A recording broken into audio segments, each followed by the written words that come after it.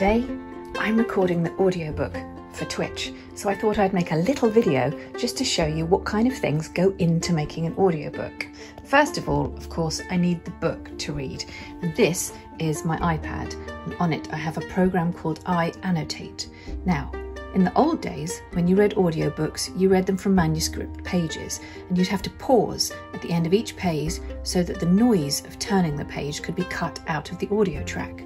But nowadays, we read from screens because I can turn the page without any noise at all, which hopefully means we'll get to be quicker.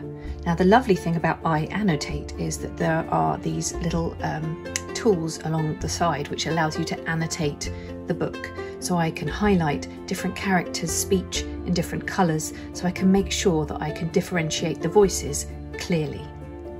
And that will be what I read from. Here, of course, is my very important bottle of water, but inside it, can you see, I've put a couple of pieces of lemon. Slightly lemony water helps you salivate, and saliva is a very important thing when making an audiobook. Of course, I'm going to need my glasses, otherwise my eyes will get tired, and how will I read? So I've got my reading glasses. We're doing this in a time of COVID, so I've got a couple of spare masks, and of course I've got my hand sanitizer. I also have this oil which smells lovely, and sometimes it's nice to make your studio smell a bit nice. I have brought a lemon. This will be chopped up and put into hot water instead of tea to keep my saliva ducts going, and of course a notepad and pen. And this is my tip from the wonderful actress Zoe Wanamaker. I used to work at the National Theatre, and when I worked at the theatre, she came in to do some voiceover stuff for us in the studio, and she brought a bag of Granny Smith apples. And I said to her, "Why have you got the apples?" And she said, "When you're making audio recordings, the only thing you need are Granny Smith apples, because just biting into one will make your mouth full of saliva, and you will have as much moisture as you need to make a good audio track."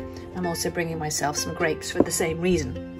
Here I've got a little, what I would call dramatis personae, which lists all of the people who are in the story. And I've got some visual references and some voice references for myself so that I can differentiate those voices clearly when reading. And that's it. That is all I need to go into this little rucksack. So I just need to do some tongue twisters on the way to the studio, and I should be good to go.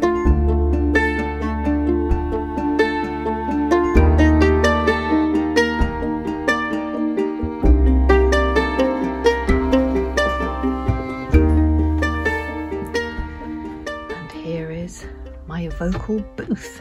This is what I see when I'm reading. There are my headphones. There's the monitor if I need to see the producer. There's my microphone and my iPad stand. There's my table where I've got my apples and my lemony water.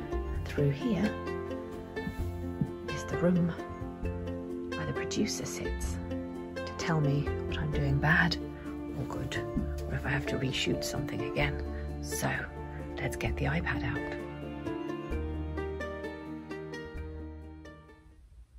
Chapter 3. Aves Wood. The Aves Wood Nature Reserve was built on an old fly-tipping site. Rare plants grew there because fly ash from the coal mines had made the soil alkaline. And despite the name, not all of it was woodland. Some of it was meadow, and a large part of it was wetland. It was a city for insects, a fine dining experience for birds, and Twitch's favourite place in the whole world. You never knew what bird might visit the banks of the River Brid, or choose to nest around the pond in the boggy swamp of the wetland. Twitch entered Aves Wood through a kissing gate beside the canal, which ran almost parallel to the river.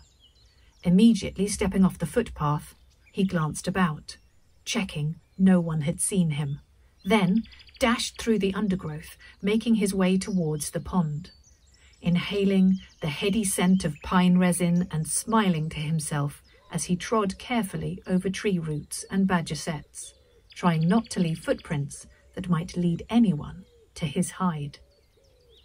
As the ground became mushy and sodden, the trees thinned, and he saw the pond stretching out in front of him, its surface shimmering like a mirage in the heat.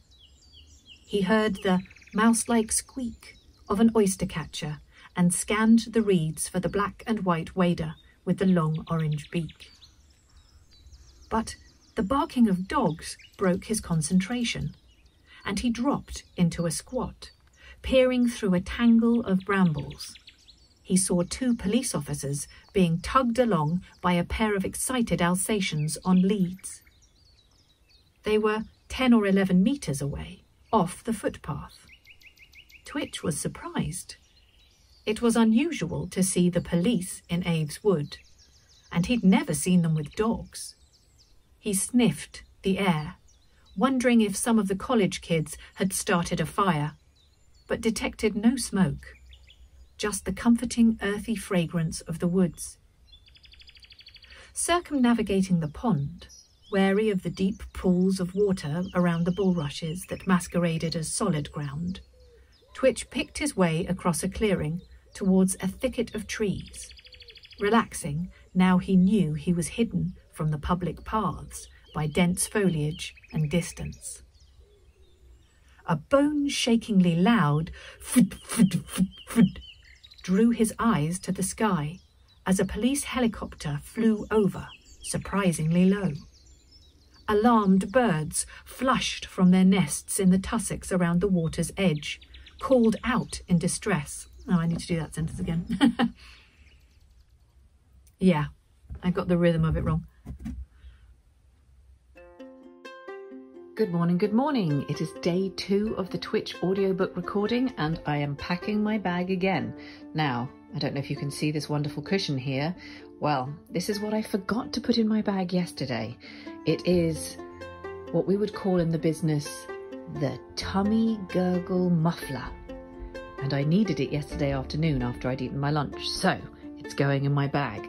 I've got my apples, I've got my iPad with the book on, I've got my lucky chicken, and I've got the tummy gurgle muffler. Time to read part 2 of Twitch.